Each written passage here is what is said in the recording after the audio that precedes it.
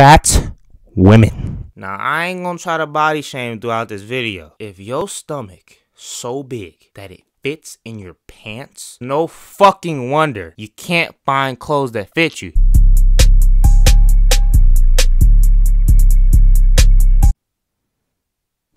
Back with another video. Before we get to it, make sure you like, comment, subscribe, hit the bell, turn on post notifications, share this video. Today we got this fucking these tweets. These tweets is from this girl called the Feminist, and I'm not new to her or anything. I've seen her shit before. Like, it's this YouTuber I'm subscribed to. Her name is Michelle McDaniel. Well, her YouTube name is My Thoughts Will Probably Offend You, but her that's her real name. But so she made a video about the feminist a while ago, so I kind of already knew who she was, but I just had to talk about these tweets, bro. I'm sorry. So the tweets, y'all see it on the screen. The tweets basically talking about how, oh, fat women can't, it's fat women. Let me make that clear. Fat women. Because I ain't seen a single nigga complain about this. But fat women can't find clothes that fit them. What's wrong? This is wrong in the fashion industry and all that shit. Now, I ain't gonna try to body shame throughout this video, but here's a picture of what she looks like. Bro, if your stomach so big that it fits in your pants, I'm sorry, but it's no fucking wonder you can't find clothes that fit you. You're too fucking big, bro. Like, guarantee over 300 pounds, bro. I mean, that gotta be a guarantee. I ain't seen a motherfucker with a stomach that big less than 300. Hell no, it's going into your pants? Shit, ain't no fucking way, boy. Like, for real, bro. No, like, it's no wonder clothes don't fit you. And like I said before, you haven't seen a single man say this. I ain't never seen no dude be like, oh, the fashion industry, it's just not fair. I can't find any clothes that fit me. There should be clothes that fit fat bodies too. I ain't never seen a dude say that, bro. Not a straight one, at least. I saw a dude one time complain about how he broke a chair when he was sitting down in public. Like, nigga, you like 400 pounds. I'm not surprised. What the fuck? Bruh, I don't get what's up with fat people thinking that shit should accommodate their fat ass body. Bro, when I go to amusement parks, like, for example, I'm from Ohio, so we got Cedar Point. When I'm at Cedar Point, I be on them rides uncomfortable than a motherfucker, nigga. I'm 6'3". My knees up against the shit when I'm riding. It's really uncomfortable. But what am I going? Cedar Point, you should make amusement rides that accommodate people that are 6'3". Fuck no.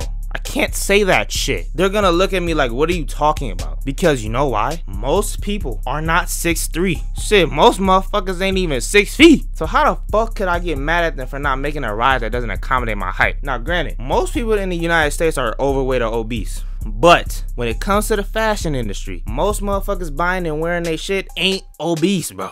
So they can't accommodate to people that's not buying their stuff. Like, what the fuck? Why would they do that? And plus, it costs more money to make bigger clothes. Unless you gonna give them that money, I mean, you ain't nothing you can do.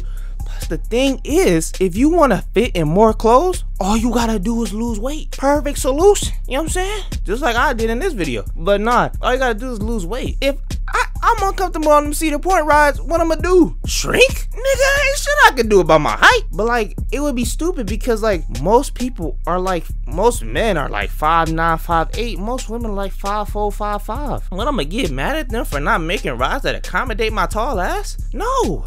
Just like you can't get mad at the fashion industry for making clothes that accommodate their fucking customers. Like, what are you saying? Alright, I'm adding this in. Hopefully it flow right with the video. But this is like probably like a week later, maybe even 2. I was at a Cavs game. Now, mind you, I'm 6'3". Now, whether you believe that or not is up to you. So we sitting in the seats, right? And like, bruh, my knees like smacking the wall. Like, really uncomfortable type shit. And you know what I could have did? I could have been like, oh my god, at Rocket Mortgage Fieldhouse, make more accommodating seats to people over 6'3". Like, but it just wouldn't make sense for me to do that. Like I said, bro, average height for men in America is like 5'9". Average height for women is like 5'4". So you got an average height of motherfuckers that's 5'9" or less. Why the fuck would they make shit accommodating to niggas that's 6'3" when like fucking 10% of the population 6? Well, actually, no, I think it's like 14% is like 6 feet. Let me look it up. 14% of people people are 6 feet and taller. That's just all people, right? Or, well, that's men. Like 1% of women, but 14% of men are 6 feet and taller. So that mean like 6'3" and up gotta be less than 10. So why the fuck would Rocket Mortgage Fieldhouse make seats accommodating to niggas that's less than 10% of the population? That wouldn't make sense. You would have all these niggas sitting down in fucking gigantic seats. Like, bro, my sister next to me, obviously way shorter than me, she was chilling in them seats, bruh. Like, what the fuck? Like, bro, like, that's why they don't make fucking clothes for fat motherfuckers, for big ass motherfuckers, cause that's not the biggest percent of people buying they shit. But the thing is, you can change that, bruh. You wanna fit some clothes? You can lose weight. If I wanted to fit in them damn seats, I can't shrink. Like, I don't fucking get it. But if you enjoyed this video, make sure you hit it with a like, comment, subscribe, hit the bell, turn on post notifications, share this video. Thank you for all the support. I'm out though.